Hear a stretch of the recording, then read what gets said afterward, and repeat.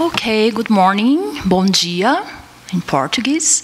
In the next minutes, I'm going to share with you an experience that's taking place in Brazil since January that's not only inspired by GNH, but also based on GNH. But beforehand, I must tell you that we are not going to talk about happiness in the workplace, because this is not our goal. We are going to talk about helping people flourish so that they can take to work their better or best selves, and from that deliver a better experience for the patients and value to society.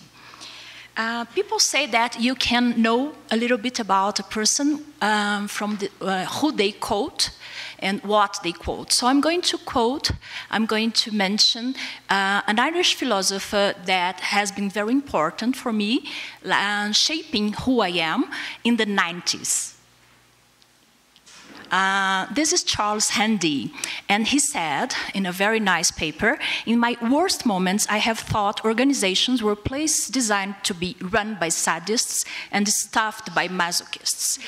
It can be hard, but I can assure you I've been there. I've been there like 20 years ago, 17 years ago to be precise, when I left the role of an executive and became a consultant, because I think I wasn't able to deal with all the suffering that was going on in companies by that time.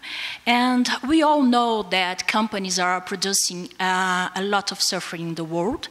And I would say that it's happening due to the death of an economical system. We are, from my point of view, dealing with the ghost of a system that doesn't work anymore. And it doesn't work anymore due to a paradox. I'm going to mention just 3 points. First of all, companies say they want to be competitive, but there is a huge difference from the narrative and the actions. So they say they want to be competitive, and they pressure people. They pressure the employees. And what they get is stress, burnout, absenteeism, and sick leaves. Also, they say they want to retain top talents, but they see employees only from the professional dimension. And what they get is massive turnover. I'm going to share an experience in a private hospital. And one of the main challenges in Brazil now in the healthcare industry is exactly the massive turnover. So they lose all the investment in recruitment, training, and also building up the culture. The other point, when we talk about this paradox, is the loyal customers. Every company wants loyal customers. But what they do is that they commodify everything. And they get what? Disengaged employees and disengaged customers as well. Another quote, this one is most recent for me. This man is shaping who I am right now. It's Otto Scharmer, MIT professor and the founder of Feliciencia Institute. And he says, the crisis of our time isn't just a crisis of a single leader or a single organization, country, or conflict. The crisis of our time reveals the dying of an old social structure and the way of thinking. As I just mentioned, from our point of view, in the institute I work, the economical system that we are still working on is dead. We have no doubt about it. We see GNH as a new paradigm, not a development paradigm, but an economical paradigm. We've been trying to talk about GNH, and I think this is our challenge from an economical point of view. And we took it to Brazil, and we see that as an opportunity. Of course, we have a huge crisis, but each crisis is also a huge opportunity for taking humanity to another level. we have the rise of visionary organizations. We have a shift of many companies trying to deliver not only good and services, but also value to society. And I heard the sentence in Totnes, that is a transition town in England, in Devon. The problem can be also a solution. And please look at the last sentence. It seems like a word, but it's intentional. You can read opportunity nowhere, or you can read opportunity now here. It's just a matter of perspective. Yeah. This is the hospital. So I'm going to share some details about our experience. And I don't have time to refer to all details, but they are all in the paper. So you can go to the paper and see the details, the technical details of the project. This is one of the hugest hospitals in Brazil. It's situated in Brasilia, our capital, in the middle of the country. They have 1,225 employees and more than 750 physicians working there. They started the program in January, this January, just 11 months ago. And one point that I'm going to share with you is that the first step was a survey based on GNH. And all the interventions we had there were on positive psychology, neuroscience, GNH, and theory U. And let's see a little bit. This is the system. This is a diagram that's being built. It's not ready, and I hope it won't ever be ready. It has to change as we see the evolution of the project. We start measuring. So I think this was a very important step to see the status of happiness in the company. Once again, not exactly in the company, but employees' lives. The second moment was education. We need to educate people to be happy. Sometimes they don't know how to be happy. Actually, they don't know exactly what happiness is, because when we talk about capitalism, we are very attached to consumerism. So many times happiness, it's not a choice. We didn't choose to see happiness as consumerism, but we were told we could be happy buying and consuming. And this is a huge lie. So we have a huge education program, and you can check the curriculum in the paper, as I won't have time to mention everything. And then we start transforming through a comprehensive happiness program. I'll give you an example. This week, they were having there in the company financial consulting for all the employees that needed to deal with debt. So it's not that the company is going to pay for the debt, but they are going to teach how to deal with money. And if they found during the week someone that is really in huge trouble, then they would give some support. Today, in a few hours, we are 8 hours behind. So in a few hours, they will be launching a community garden. So things are happening through all the year. So please also go to the paper to see more details about that. Oh, sorry. And also, we need to adjust all the time the program. It's not that it's happening like this. Of course, the first step was measuring, but then we have almost everything going on together. We have the educational program, the actions being led by the company. We are adjusting all the time what we are seeing. And there is something you won't be able to read, but between every step, we have a moment to reflect and reconnect. Here, we are talking about presencing, mindfulness, and meditation. These are things that are very important because we do believe that all the interventions that we are doing and the managers and the director are doing there, they depend directly on the inner condition of the interventors. So that's very important in a program like that. It's not external dimensions of happiness, but in the internal, the inner dimensions of happiness as well. I'm going to share you the spider diagram that is the result of our GNH survey. And this diagram is on the table of every director in the company so that they remember the real situation there before they take any kind of decision. We had some vulnerable dimensions, and these were the ones that we choose to work on this year. We will go on, and we will have another survey 1 year. When we complete the first year, that will be on February. The weakest dimensions were health, especially due to overweight, sedentarism, and sleeping problems. We are talking about hospital, so you have the night shifts and so on. Other points that were very important were time use, and I would say cultural diversity, good governance, and living standard. This is a picture of Brazil. This is like a sample of what our population is facing right now.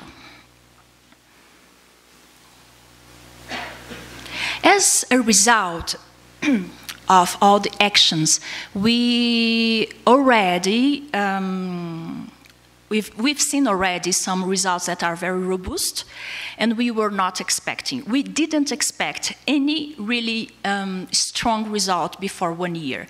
And I've been a consultant for 20 years, and I have never, ever seen results so quickly as we've seen with GNH. I'm going to show you, but please understand that this is a company that is a benchmark in quality control.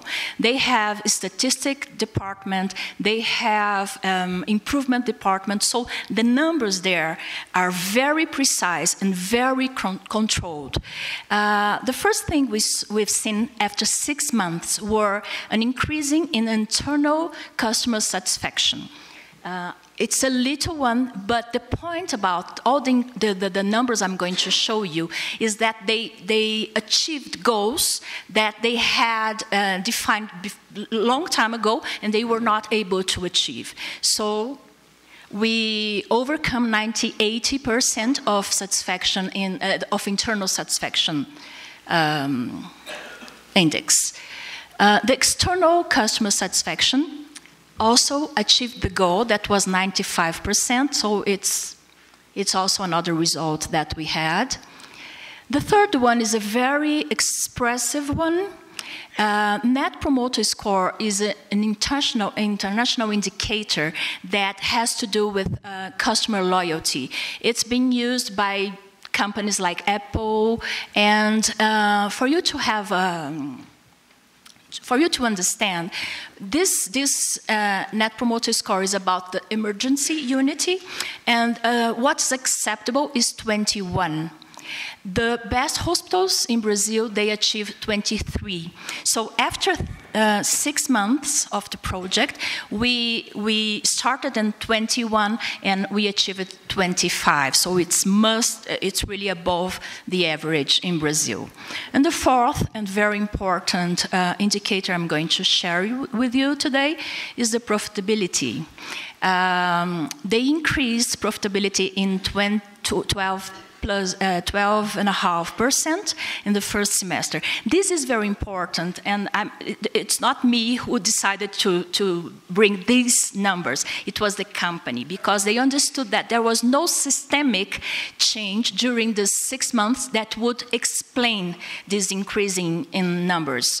And they, at that moment, they reached the goal of 18% of profitability. That is very good for the healthcare industry. We would say that we are achieving right now an average of 12% in Brazil when the company is performing well. And as a result, they shared with the employees these numbers. They shared and they paid 1 extra month's salary in September for the first time. This was very important from my point of view, because I was really concerned how they would behavior in face of seeing this kind of results. And they already said that they will pay another extra salary if we keep achieving these numbers with the project. Key factors to success, from my point of view, The first one was the CEO commitment. She could be here saying these words I'm saying. She had really embodied all the project and the GNH philosophy. She's been invited already to speak about it in the country, and so she could be really in my place.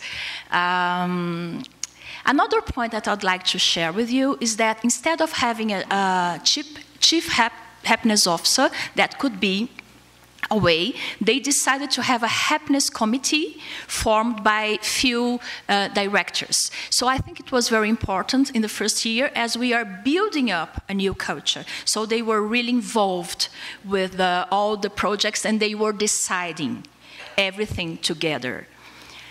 Beginning with the survey was also a key factor for success, so that we can measure the results. We will be able to measure the results, and also it was very clear to decide which dimensions we should emphasize in the first year of the program. And also the Theory U framework has been helping us a lot to build a way of constructing, of seeing the future, the emergent future from another point of view, as we need to work a lot with presencing, meditation, and mindfulness. We don't want to build the future based on our past experiences. This has been very important. I'd like also to speak about some concerns I have. The first one is about the purpose. I think if we want really to work with GNH, especially in the Western countries, we need to ask ourselves every day why we are doing that. I keep asking myself. It's very good to have the GNH of business, but I'm highly concerned of having the business of GNH, because the moment we do that, we are going to repeat the past. And if we do that, we will try to move ahead with things that are not working anymore and are producing a lot of suffering in the world. The other thing I'd like to share with you is that we could not be naive to believe that we can convince people that are just looking for profit to invest in happiness. My idea, what I would say to you, is that look for visionary leaders. They are everywhere. You just need to find them. And start with visionary leaders. That is much easier. And also, remember that simple is also good. Simple is also beautiful. Before we start mixing our Western experiences or other indexes, we need really to understand GNH. This was our... Carla. 2 minutes? Okay. This was our choice. We will dive into GNH, then we start mixing things. Before you understand it very well, I would recommend do not mix with other indexes. These are my comments. I'm going to share with you some images of our work. The CEO is the one up there embracing me, Dr. Lorena. So I'd like to thank her for the opportunity for being a visionary leader that embraced this new framework. And also, I'd like to quote, this wasn't in the script, but I'd like to quote Dalai Lama, saying that if you want to be happy, practice compassion. And if you want people to be happy, also practice compassion. And I'm quoting this because since I stepped in Bhutan, it's my first time here, I've been breathing compassion. So that's my message. Thank you very much.